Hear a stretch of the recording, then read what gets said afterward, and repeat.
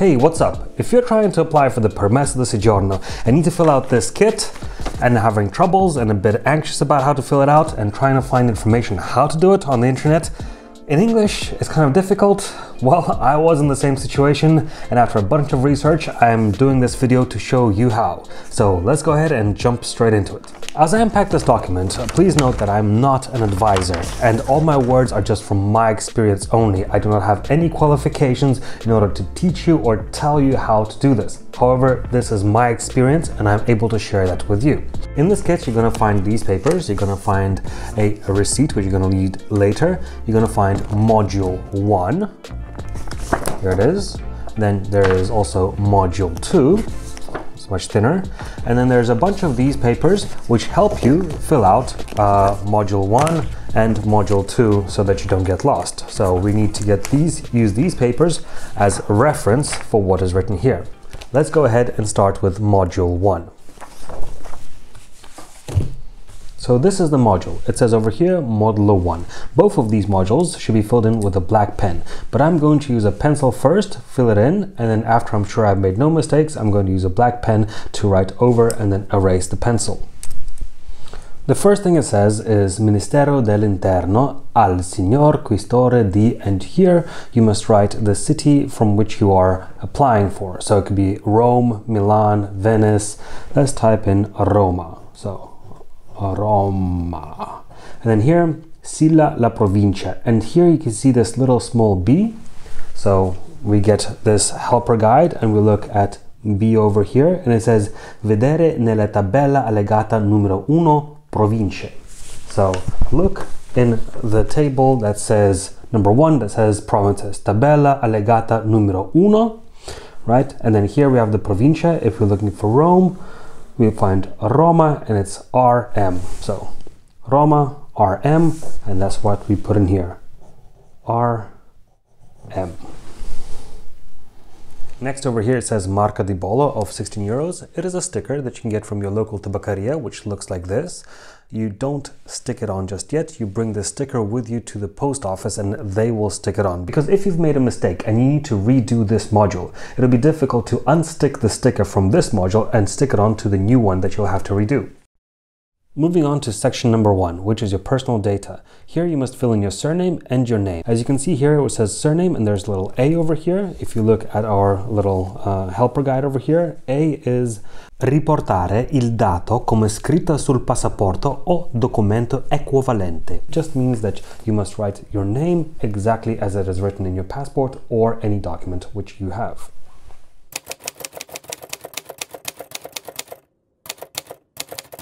Next, the form is going to ask us what kind of a permesso are we applying for. Rilascio is issuance. For the first time you're applying for a permesso. Rinnovo is renewal. Aggiornamento means an update on the information on your permesso. For example, if you have changed your name or your address or have children. Duplicato means duplicate in case you have lost your permesso di soggiorno. And conversione, which means conversion. If you're planning to renew your work permit, which is different to the type which you already have, for example, if you have a study permit and wish to apply for a work permit, then this is the option for you. You will need to mark the appropriate option with an X. Next, you're asked if you want a permesso di soggiorno or a carta di soggiorno. The difference between the permesso di soggiorno is a temporary work permit and a carta di soggiorno is a permanent one. In codice tipologie permesso carta di soggiorno in richiesta, we must turn to the second detached table to see which code corresponds with our motive. For example, tourism, study, working for yourself or working for an employer, etc. For example, let's say we are applying for a work permit while we are searching for a job. Then we write 05, attesa occupazione. And if the only thing that you need to do with your permesso di soggiorno is update your photograph, then you can mark an X and number 17 instead. If you are already in the possession of an existing and expiring permesso di soggiorno, please enter its information here. Otherwise, leave this section blank. Section 2, the last section of this page, should actually be compiled at the end of the entire application. But let's go over it in any case. Indicate which modules have been filled in. Here you can write or 01 for one module or 02 for both modules, although it is kind of redundant because you're then asked to indicate which models you've compiled and you have to press an X on one or both of the modules. At number 25, you'd need to indicate how many total pages you are submitting, including the amount of pages in the modules and any printed or scanned photos you have added. You can see why you'd want to do this last. In number 26, if you also submitted on behalf of your children, you must indicate how many children you have submitted for. And in the end, please do not fill in the date nor sign this document, as that must be done when you go to the post office. Congratulations, you're now one step closer to completing your Permesso application. And as we flip to the next page, I just want to say, don't worry, there's probably going to be a lot of sections you can skip depending on your Permesso type. So let's go on to the next page. And section number 3. Date anagrafici requires you to submit some personal information, the first one being your codice fiscale. You should already have one. If not, you can go to the Agenzia dell'Entrata website and download a one-page module and send it to your local office, and you should receive it within 5 days. 32 is your married status. Letter A for single or B for married. In 33, indicate your gender, M for male, F for female. In 34, fill in your birthday. In 35, you must indicate where you were born. And 36, your current citizenship. The code for all the countries can be found in the attached table 3. You also need to indicate whether or not you are a refugee and the city in which you were born. In section 4, you'll need to indicate whether you're applying with your passport or a different type of document. And if so, you'll need to specify which kind of document by using the table in the fourth attachment. If your document type is not listed, you can write it in altro, otherwise leave this blank. Next, enter the number of your ID document and the date until which it is valid. And only if you have selected other type of document do you write who it was issued by following the table in the attachment number 5. If this is your first time applying for Permesso di Soggiorno, you should have entered the country by a visa. Please enter the information of your visa in section number 5. If you do not have a visa, you can leave this blank. Page number 3, section 6 is required only to be filled out by a stateless case or a refugee seeking for a travel document. Section number 7 asks you to share your contact details, including your home address, email address, and telephone number. While section number 8 asks where would you like to receive your letter with the raccomandata, and if it is the same as the above, you do not need to fill this section in. Section number 9 needs to be filled in only by those who wish to acquire a permanent residence or a conversion of the Permesso di Soggiorno for other than family reasons. If this is your first time applying, then you can skip this entire section. Here you'll need to show a certificate issued by the Comune or by the ASL, certifying that you have adequate lodging. Also, 94 and onwards, they will ask you to indicate any other places where you have lived during the past 6 years. The next question this module asks you is if your application is correlated to either your spouse or your family. And unless you are specifically applying as a spouse or a child, the answer to these questions will be no.